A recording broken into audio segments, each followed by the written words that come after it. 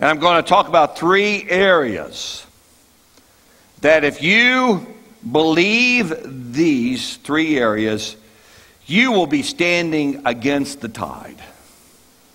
You'll be like a fish swimming upstream.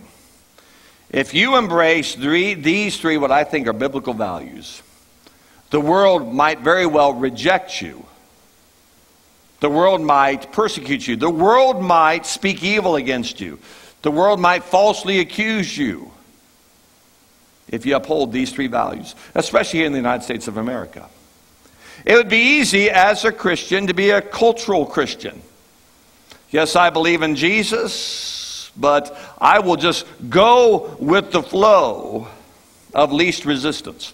But I believe that God has called us to stand. To stand. Put on the whole armor of God that you may be able to stand. Right? Stand. So I want to talk about 3 areas.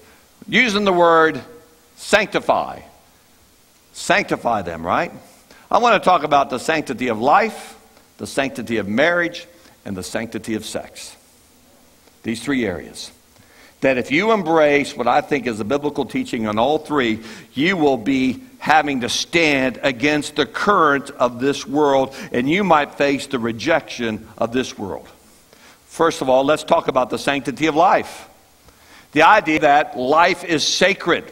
Jeremiah chapter 1 verse 5 teaches the sanctity of life. When the Lord spoke to Jeremiah, it says, before you were even formed in the belly, I knew you and ordained you to be a prophet. Or Psalm 139, you are fearfully and wonderfully made, right?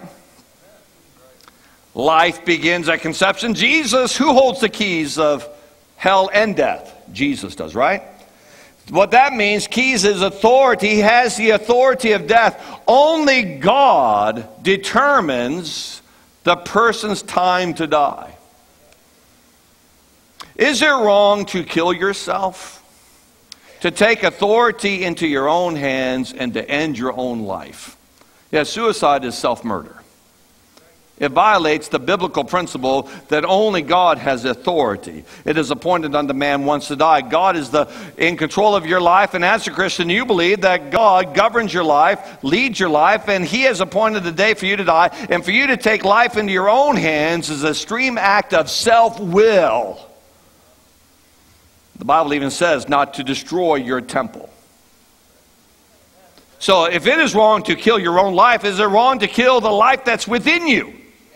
Absolutely. The sanctity of life.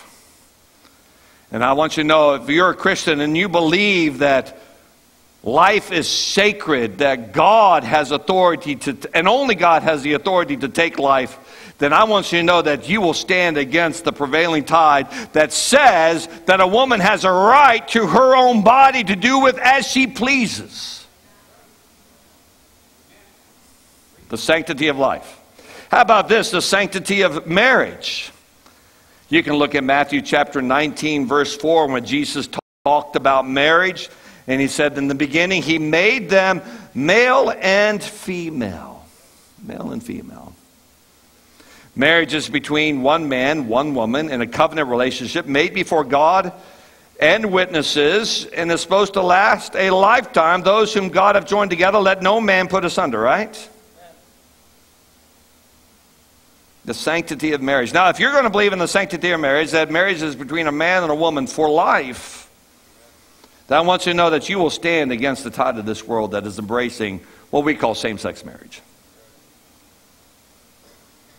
Sanctity. I want us to be culture warriors. Culture warriors. Not to be conformed to this world. Not to redefine marriage because the culture is redefining marriage. But our authority is Scripture. Not culture, it's Scripture.